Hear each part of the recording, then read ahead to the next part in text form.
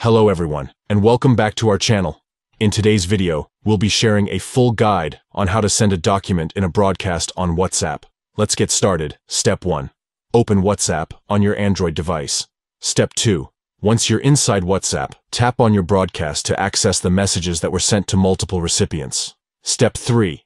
In the message input box, you'll see a paperclip icon. Tap on it to open the attachment options. Step 4. Among the attachment options, you'll find a document icon. Tap on it to proceed with sending a document. Step 5.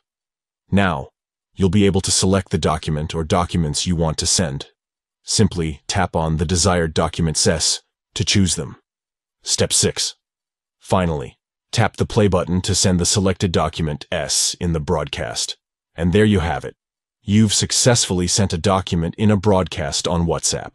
It's a convenient way to share important files or information with multiple recipients at once. If you found this guide helpful, don't forget to give this video a thumbs up and subscribe to our channel for more informative tutorials. Feel free to leave any questions or suggestions in the comments section below. Thanks for watching, and we'll catch you in the next video.